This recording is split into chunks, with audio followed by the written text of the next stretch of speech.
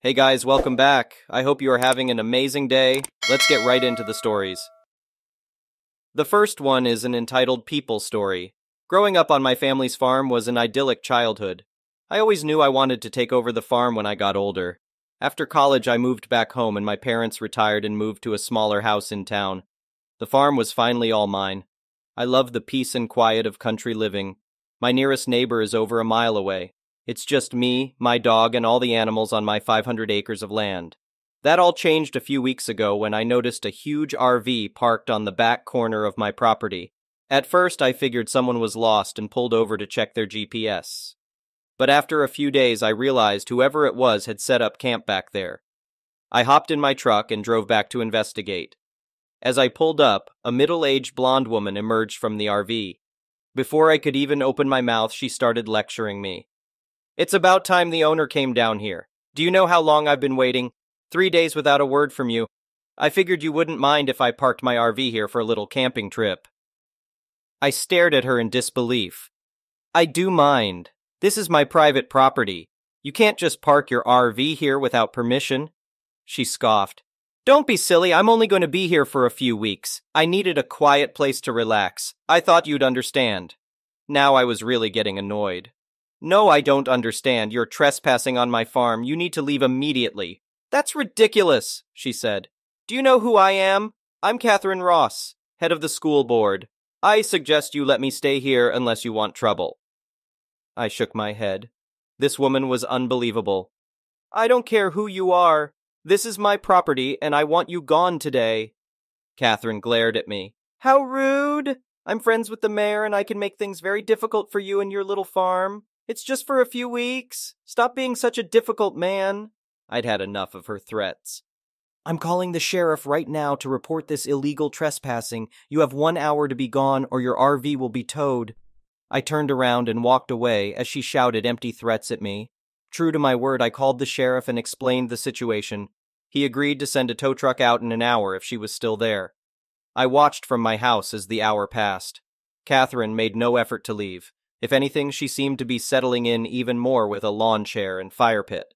Right on time, the tow truck arrived. The driver knocked on Catherine's door to inform her she was being towed, but she refused to come out or move the RV. Eventually, the driver just hooked it up and towed it away with her still inside. A few days later, I received angry calls from Catherine and even the mayor. They demanded I pay to return her RV and threatened consequences for my rash actions. I politely informed them that I had acted fully within my legal rights to remove an unwanted trespasser from my private property. I also let them know I had reported the threats to the sheriff. After that, I didn't hear from Catherine again. The mayor also stopped calling once he learned the truth of the situation. The story spread quickly around our small town. The general consensus was that Karen finally got what she deserved. People were tired of her entitled behavior. In the end, she paid the impound fees to get her precious RV back. I was just relieved to have my peaceful farm back. The animals seemed happier without a stranger causing chaos in their home. This whole ordeal made me very wary of unknown vehicles pulling onto my property. I decided to install fencing and gates around the perimeter just in case Karen or anyone else got similar ideas in the future. My grandfather left me this beloved farm, and it's my duty to protect it. Dealing with a deranged Karen on my own land only reinforced that. She thought she could bully me into letting her stay, but I stood my ground. The law was on my side and justice was served. Don't mess with a farmer on his home turf. The next one is a pro-revenge story. So we had a temp covering maternity leave who turned out to be a bit of a nut job. She was the executive assistant, or EA, to the deputy CEO, and seemed to think this gave her some sort of status. We'll call her the temp. I had spoken to her twice, maybe 3 times, and was incredibly nice. I make it my business to be pleasant to everyone. What she didn't know was that about a week after she started, I knew she was sending daily complaints, all unfounded and untrue, to my manager about me. My manager and I get along socially and professionally, and he was dumbfounded by her behavior. I still have no idea why she targeted me, and until today I'd put her out of my mind. We're talking about 3 or 4 complaints a day, and she was asking for things to be taken further, wondering why I wasn't getting warned or reprimanded, whatever that meant. What set our alarm bells ringing, though, was one day when I was leaving early. I asked her in person to cover something that afternoon. She was nice about it and said, "No problem. I have flexible hours and accumulate a lot of time in lieu, so I'm not always there from 9 to 5 like other staff. Often I stay late or work on weekends, so I have built up hours. I let my boss know when I'm using them.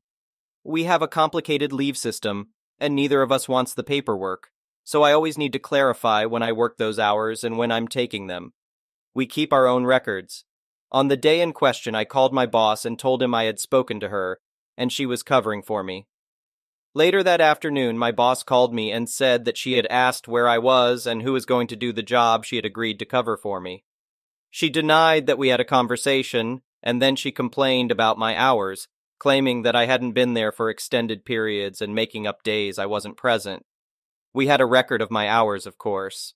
My boss explained that my job often kept me away from my desk, and I was available on a company mobile that she could call any time. She didn't find this sufficient, and basically demanded that I report my whereabouts and duration to her. This is a temp position, and even the CEO doesn't expect me to do that. So why does someone barely aged 21, not in my department and not even working full-time, expect it? After she left, my boss contacted the person sitting next to her who confirmed that I had indeed spoken to her. We knew we had to keep an eye on her. Here's where her actual downfall began. At work, we only supply long life milk and coffee. Everything else belongs to the staff. This is widely known. It was clearly stated during their induction, and I had emphasized it. Don't take other people's belongings. What's on the shelf marked staff is for sharing. I order all our supplies, including office supplies and tea, coffee for staff and conferences. So, the few emails I received from her were complaints about running out of things she was using. I would remind her that it was mine and she could use a bit but needed to get her own. I can't stand long life milk, so I always bought my own fresh milk. Surprisingly, this becomes relevant later on. Her complaints kept coming and became worse. She even helped herself to a few microwave dinners, and others were also complaining about their stuff disappearing. Her complaints persisted, and I would respond by email, repeating the same thing over and over. But she insisted that staff should be provided with the items she mentioned, and I had to replace them. She threatened to report me to her manager if I didn't comply. I told her to feel free to share her complaints with management. I always encourage people to bring any issues they have with me to management, as I can explain or justify them. However, she never went to her manager. Instead, she continued sending more and more secret emails to my boss and even others, making up conversations we had never had and altering emails. Yes, it had escalated to this point. My boss would approach me with printed copies every time, and I would show him my original email replies. Since I never knew when she would email, having these original copies served as further evidence that I was telling the truth. He trusted me, but the independent staff member double-checked for reassurance. We decided to mark the server tapes we used for the backup on that day so we could quickly retrieve them if needed. We documented everything, including incorrect timelines and false claims. Other staff members verified that her false emails were indeed untrue, so we mostly started to ignore her constant complaints. Her boss was aware of what was happening but chose to ignore her behavior. She even advised my boss and me to ignore the temp's complaints. Meanwhile, other staff members were reporting her increasingly strange and vindictive behavior. The deputy CEO even apologized to my boss, me, and several others, asking us to disregard the temp's actions, as she didn't want to go through the process of rehiring with only 2 months left until the regular EA returned from maternity leave. With management's approval, we decided to ignore the irrational temp. If you're thinking that the top managers in this place aren't doing their jobs properly, you're correct. I planned to endure this job until my wedding expenses were covered, and then I would leave. So this situation didn't really affect me.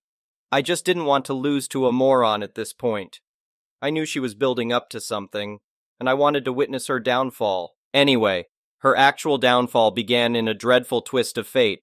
Her boss unexpectedly had to go on personal leave for an indefinite period, and a replacement was hurriedly brought in to cover for her. Just 2 days later, the bombshell dropped. The original EA wouldn't be returning, and the temp was offered a new short-term contract until a permanent replacement was found. Fortunately, this wasn't an extension, but a completely new contract, putting her on a 3-month probation again.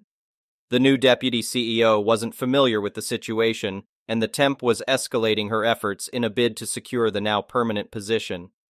With her old boss out of the picture, she began including her new boss in backdated emails addressed to my boss and me, making it seem like I had been part of the conversation chain the entire time. She escalated her complaints, aiming to portray herself as someone struggling against unresponsive opponents. Recognizing the rise in complaints and her increasingly hostile behavior towards me behind closed doors, we prepared for what was coming. We had maintained a running record, so we decided to respond with kindness and wait. Finally, the day arrived and she made her move. Can you believe it started over milk? Despite growing older and presumably wiser, I still love milk. I often have a glass with my lunch, sometimes even more. Don't judge. It's just a personal preference. On this particular day, she was in the kitchen as I retrieved my milk from the fridge to take to my desk. As I was leaving the room, she said, "Don't you think it's rude to take it all? Maybe some other staff members might want to use that." Having had a bad day and being fed up with her behavior, I told her she was too ignorant to read emails, so I would remind her once more that it wasn't for staff. Her response was, "We'll see who's stupid," as she walked out the door. I immediately texted my manager and said that D-Day had arrived. True to form, about an hour later, the HR person, our HR services were outsourced, came in without her usual stop by my desk. My boss had thoughtfully printed out everything and was ready to support me. When I was called into the room, I feigned ignorance. The new deputy CEO had a thick file that the temp had put together, and she started to criticize me based on the contents, referring to files, times, dates, and more. Since the deputy CEO didn't know me personally, and the HR person wasn't familiar with our day-to-day interactions, they seemed to be buying the temp's act as the victim. When I was asked to defend myself, I requested my boss's presence and mentioned that I had 1 or 2 emails that could quickly resolve the situation. My boss entered with a stack of all the evidence we had gathered. This included her edited emails, exchanges between my boss and me, my time records, job lists, logs, and even invoices disproving her complaints about things not being done. I then offered to provide a list of tape numbers from the backup that would demonstrate that she had altered my emails, along with a list of staff who had witnessed the comparison with my boss. Finally, I presented various emails between the deputy CEO and me outlining the situation. The deputy CEO and the HR lady exchanged glances and then stated that they no longer needed my presence. The temp's tears turned to hysteria, and she was livid. She called me a liar and claimed that I was only doing this because she had rejected my advances. Then she shifted to claiming that all the staff members hated her and that this was a grand conspiracy to get her fired. She ranted on for about an hour, accusing the staff and especially me of betraying her and threatening legal action. I was honestly taken aback by how someone could feel so victimized. We're a relatively small workplace, and while I wouldn't call the staff my best friends, they're generally nice people. This is a positive work environment. Yet this individual made it sound as if she were a beleaguered Cinderella being tormented by ugly stepsisters. The last time I saw the temp was as she was escorted to her desk to retrieve her belongings, and then straight out the door, wailing like a banshee. Today, she called seeking a reference, but she won't be getting one from me. I'm not concerned about my managers not doing their jobs properly since I plan to be out of here in 6 months. They're covering my wedding expenses, and then I'm leaving. If you've read this far, thank you. And to the temp, I can only say, duck you, I win. The next one is a petty revenge story. I had a problem neighbor for so many years. He would terrorize the area. He was a drug addict and dealer, which is his business, but don't make it my issue. As a result, we always had unsavory people popping up, breaking into houses, cars, stealing packages, etc. I know it's related to him because he had previously admitted that his friends were doing it, and I've seen CCTV footage from other neighbors showing his friends damaging cars, etc. He's stolen bank cards that came in the mail, makes the most obnoxious amount of noise that wakes me up, and his friends, fiends, almost always ring my bell in the dead of night, around 2, 3 a.m. I've shouted at them so many times, and have argued with him too. My neighbor has also been in prison multiple times for various things, including very serious crimes, so he should do well to keep his head low as a free man, you'd think. We live in a house converted into apartments where there are 4 apartments and a main area downstairs to walk through, where mail goes. He always leaves the main door open, which I'd asked him not to do, so his friends can come and go. Sometimes they'd kick the door down and trash the area. Whenever I'd get a package and I wasn't home, the couriers would leave the package unattended in the front garden or the main area outside my door, despite me instructing them not to. My package would be stolen by my neighbor, his friends, in seconds. This went on for years, and when confronted, he'd deny it, but I knew it was him. The other 2 apartments are occupied by old people who I am friendly with and who also dislike him. The issue is, I never had any proof. I once called the police after he wrote a note to me apologizing for his friend stealing my package, but that went nowhere. This time I wasn't going to let my over 250 pounds worth of stolen packages go unnoticed. I put up a camera in the main area. I saved the boxes from some other packages and placed an apple and some plastic bags in them for weight, set them outside, and within 5 minutes they were stolen by his friend who hadn't seen the camera. Gotcha! I called the police, who commended me on my setup skills, and they came over, but by the time they arrived the guy had left the building, with packed bags that were definitely filled with drugs to sell. They told me they'd look out for him. A few weeks later, I got a call from the police about it. I also told them I'm absolutely certain he sells Class A drugs and has been terrorizing the area. They told me they'd pay me a visit. 5 days went by, and at 7 a.m. I got a call from the same officer asking me to open the door quickly and quietly. I did, and she told me to go inside, but not before I saw about 15 plainclothes officers hiding behind a wall. I looked through the peephole, and they all stormed inside, kicked down his door, and arrested everyone inside. It was basically a crack house, as well as seized boxes of drugs. All of this was caught on the camera I bought, so I sent the footage to the landlord. The police also got in touch with the landlord, and thus, my neighbor was evicted on top of it. This happened a month ago. None of his mail has been picked up, and I'm getting a lot of joy out of this. Moral of the story? Keep your hands to yourself. The next one is a malicious compliance story. The year was 1995. My grandpa was always one of those sly men who knew how to make his way to the top of any situation, sometimes regardless of the cost to others. But while shady, he was for the most part a decent human. This story isn't about his dubious side, though. It's about how he was able to build the tallest house in town, even though it was against the building code for the county. A general contractor bought a property in this small town and just started building without getting the proper permits for the house. The house was already framed, starting to get sheeted, and had the roof built when the building inspector was called to the property. Of course, he shut the construction down. The contractor was missing permits, and the house was too tall for what the code allowed. So the job was red-tagged and shut down. The general contractor couldn't afford to tear down the house and rebuild, so he just walked away. My grandpa heard about this and went to talk to the bank to see if he could buy the property. He offered them $250K for it, but the bank denied his offer and said it was going to be auctioned off. He decided he was going to show up for the auction. On the day of the auction, the only other person who showed up was another contractor from town whom my grandpa knew.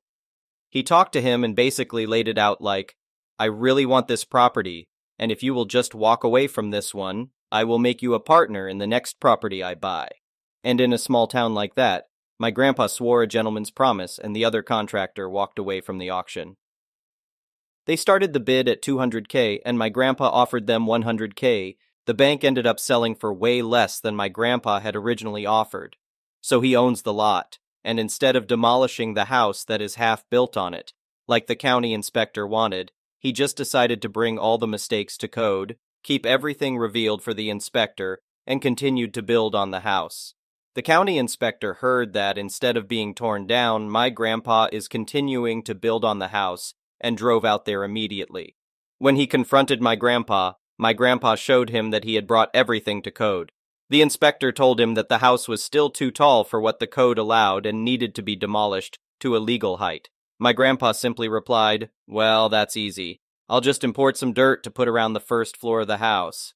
The inspector became frustrated and left him to build. My grandpa was smart like that, but then the whole reason I know this story is that my grandpa let my family move in with him after this house was built. While my dad was paying grandpa rent for us to be there, grandpa drained the equity out of the house, didn't pay the mortgage, and bailed, leaving us homeless once the house was foreclosed. So, it's like I said. He was a very clever man, but a little bit shady also. The next one is an entitled people story. Our car was stolen in June and then returned to us at the end of July. It's being worked on, and my husband has had to tell our neighbor's mother, who visits, that she can no longer park in our parking spot. All is well and good until today when I am coming home from some errands. The lady is on our stoop, asking for my husband, and if there is a way he can extend her parking allowance in our spot. She explains she is moving into the townhouse next to us to help care for her grandkids, and she sees that our car is a lost cause. She has said that us losing our car was great so she can park closer to the townhouse and not have to park on the street. What I told her and what my roommate/landlord has told her is this.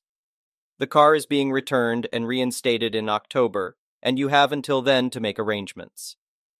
This woman, who I am assuming has no sense of reality, said the chances of our car ever working are nil and that we should just give her the parking spot.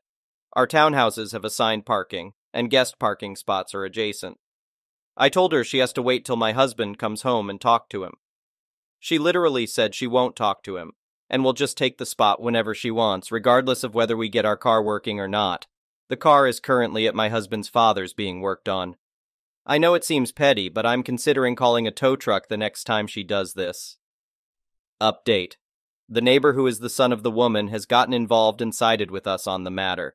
He also told his mother to park in the guest parking spots from now on or not come here at all. She also lied to me about moving in. Big surprise. So far, I was given a blessing if she does it again to call a tow truck. We did have someone park in our spot, but he asked if it was okay. He was part of a home inspection because one of our neighbors is selling his townhouse and was only there for 20 minutes. Thank you for watching. I would really appreciate it if you could like the video and subscribe to our channel if you haven't already. We'll see you again tomorrow.